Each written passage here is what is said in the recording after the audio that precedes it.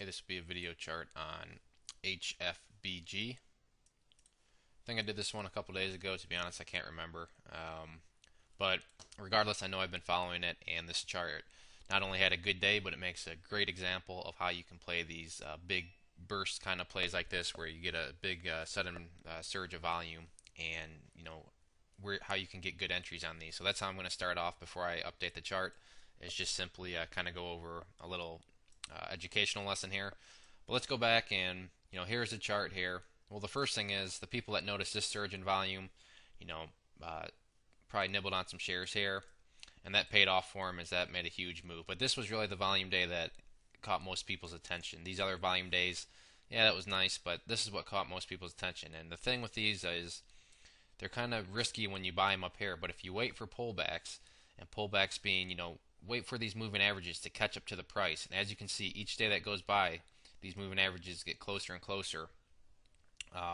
That's what presents you with a good entry area. So you can see here, we had the pullback, the moving averages were catching up, and most importantly, check out the volume. Much less volume. So it's not like these pullbacks are happening on some huge volume days. Nothing like that. So seeing low volume like this, that's kind of what builds confidence is, because you're not, a bunch of shares aren't coming down, hitting the market or anything like that. It's just simply profit takers. So the people that notice that and were kind of just, accumulating here, got their payoff today as the price really rebounded nicely. Nice volume also. Now the key question becomes, is this just a one-day wonder type move, or is there more strength behind it? The good news is it's pretty easy to measure out these things with charts.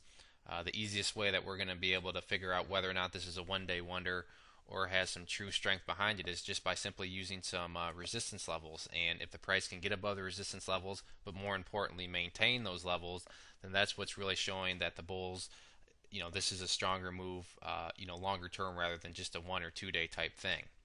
So where are these resistance levels? The first one got through today but couldn't quite close above it. So technically still resistance is just this previous high up here at 0.0013. This will be the first level that we want to watch and monitor and see if the bulls can get above it. Now if this is a truly strong move, this shouldn't be too hard to get above because it's already broken above it once. So it's weakened it up pretty good because it showed that it can get through. Now the more important resistance level, and the one that'll kind of be a little bit more revealing, is going to be this previous high level up here, or it's not previous high, excuse me, the high from today, which was at 0.0015. Now if you want to look at these as kind of thermometer levels, you can do that and just think of it as the chart will become hotter and hotter, the more it can close above these levels. So yeah, closing above this would be hot, but closing above this, that would even, make the chart more on fire, and that's what you want to see. Now on the flip side of things, support levels, the main thing is just going to be maintaining these moving averages. You can see that when the 10-day caught up to the price here, it made a big move up.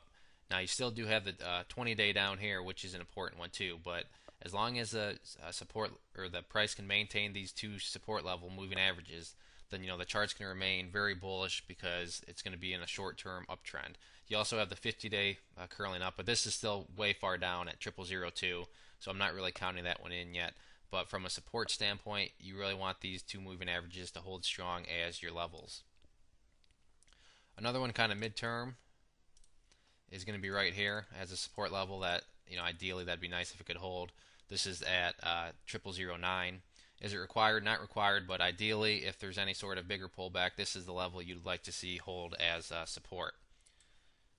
Shrinking this up, you can see that the price is essentially in blue sky breakout territory. Maybe there's some resistances we could find by going back in the previous history, but I'm not going to worry about that right now.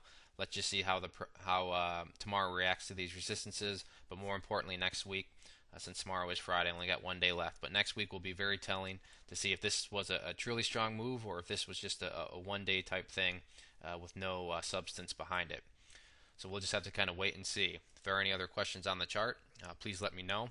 If not, I'd encourage you to check out bullwarriorstocks.com. If you go there and sign up for the free newsletter, you'll be sent a free ebook, which has been getting good reviews. And with your newsletter subscription, you'll get chart setups, trade ideas, educational pieces, all sorts of things from penny stocks up to big boards.